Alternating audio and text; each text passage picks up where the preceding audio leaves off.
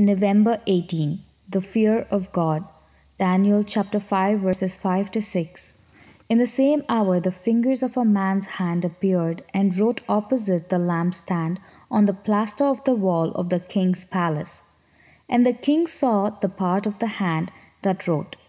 Then the king's countenance changed, and his thoughts troubled him, so that the joints of his hips were loosened and his knees knocked against each other.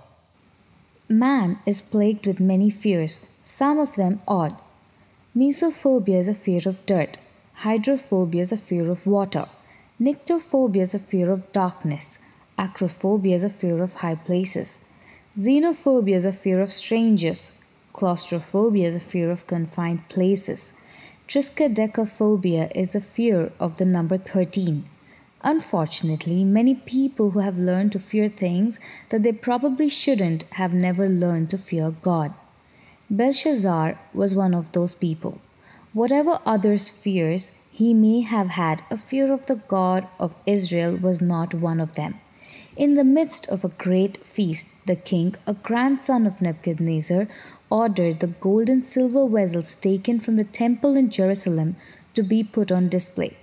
With utter disregard for the sacred nature of these utensils, and with no concern for God, Belshazzar profaned them by using them in his drunken revelry. It was not until a hand appeared and wrote on the palace wall of God's judgment that this arrogant king began to fear. But by then it was too late. His fate was sealed.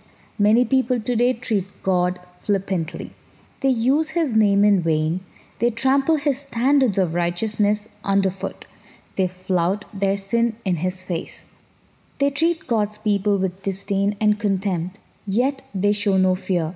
Only when it's too late for many of them will they realize what fools they've been. Be assured that one day everyone will fear God. The best course of action is to bow before him in fear as Savior now, so you don't have to bow before him in fear as judge later. The choice is yours. Choose wisely.